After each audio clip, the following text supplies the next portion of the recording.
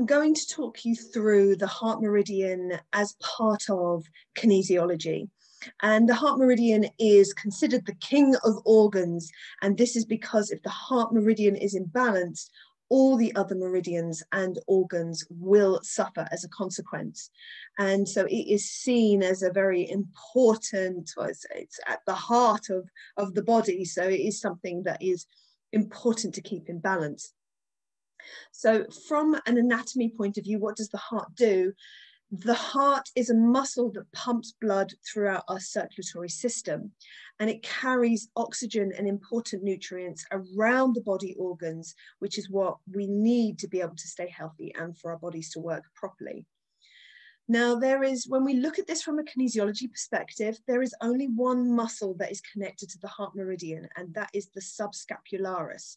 And that is the muscle underneath the shoulder blade. And it is one of the important 4 rotator cuff muscles. So it's involved in shoulder pain.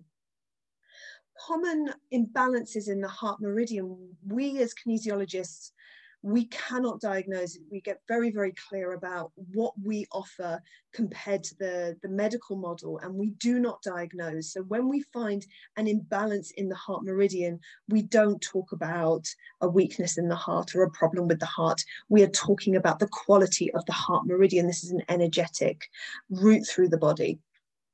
So when the meridian is out of balance, then we can really see that there is a disconnect in relationships and interactions with others and also with ourselves. The physical issues that we tend to see with a heart meridian imbalance, memory problems, high blood pressure, heart palpitations, insomnia or anxiety. And what we would recommend if we see this coming into our clinic is we do recommend that clients go to a medical doctor to explore those symptoms, because we can work with the imbalance of the heart meridian, but we cannot, like I said, we cannot diagnose or treat. So how do we balance the heart meridian using the B's? So the B's are the biochemical, the emotional, electrical, and structural. And one of the great things about being a kinesiologist is that we have this vast toolkit of being able to support the body in these 4 ways. So biochemically, the big focus that we would be looking at in functional kinesiology is reducing stress, because stress is part of the sympathetic nervous system. And when someone is in high stress and they are constantly in this sympathetic nervous system response, then the consequence of that is high blood pressure, which affects the heart. So we would be looking at reducing stressors in the body, and it's not just stress as in life stresses. We are also looking at body stresses such as food intolerances, smoking, drugs, our relationship with technology, because screen time does stimulate the sympathetic nervous system. And what we want to do when we're reducing stress is encourage more parasympathetic nervous system triggers for the body. So we are looking at more relaxation techniques and less things like screen time. Reducing toxic chemicals such as cleaning products and toiletries, which are a stressor. They are known as endocrine disrupting chemicals, and they are a stressor on the body. And we encourage our clients to deal with their emotional stress.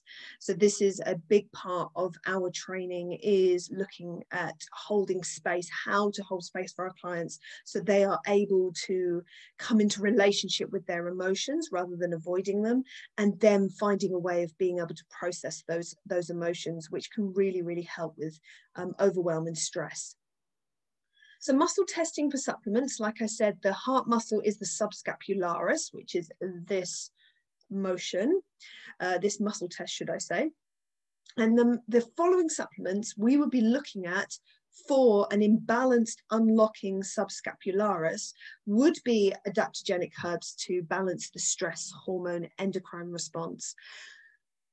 Magnesium is also a great heart supporter. There's a link on our blog to show the studies that show magnesium being such a heart nourisher, and the enzyme CoQ10, which is again one of the go-tos that we would be looking at when we find an imbalance in the heart meridian. Emotional balancing.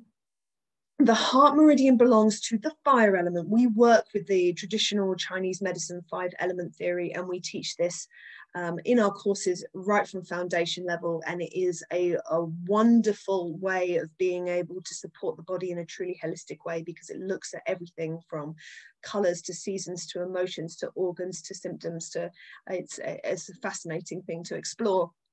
And so the heart meridian sits in the fire element to do with sadness and joy.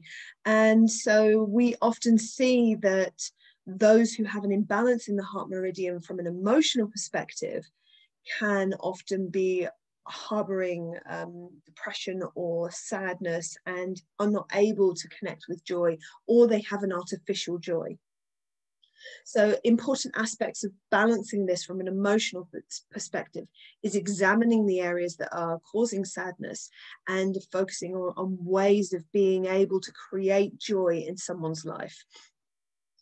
Electrical balancing, the heart meridian's time is in the morning through to early afternoon.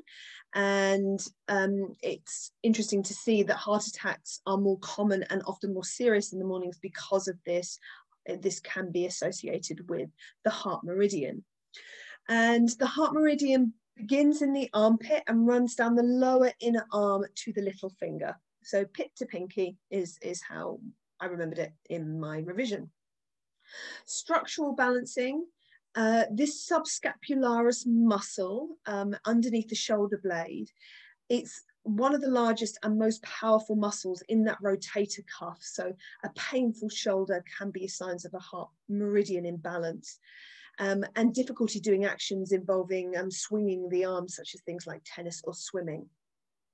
What we would recommend to balance the heart meridian structurally is we work with neurolymphatic points, and these are situated at the heart.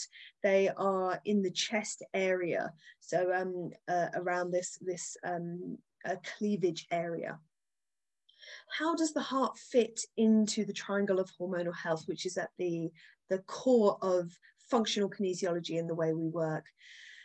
The heart is often seen as a victim of a hormone imbalance. Like I said earlier, if there is high stress, high insulin, high blood sugars, an imbalance in sex hormones, then this will cause an additional pressure on circulation function, because there will be a higher requirement for blood transport around the body. But also the sympathetic nervous system that I've spoken about, this constant pressure on the heart, the hormones telling the heart to quicken, when you've got that on repeat, that can be incredibly stressful for the heart. So we like to look at the heart meridian from a hormonal perspective to support it. So that is the heart meridian as part of kinesiology.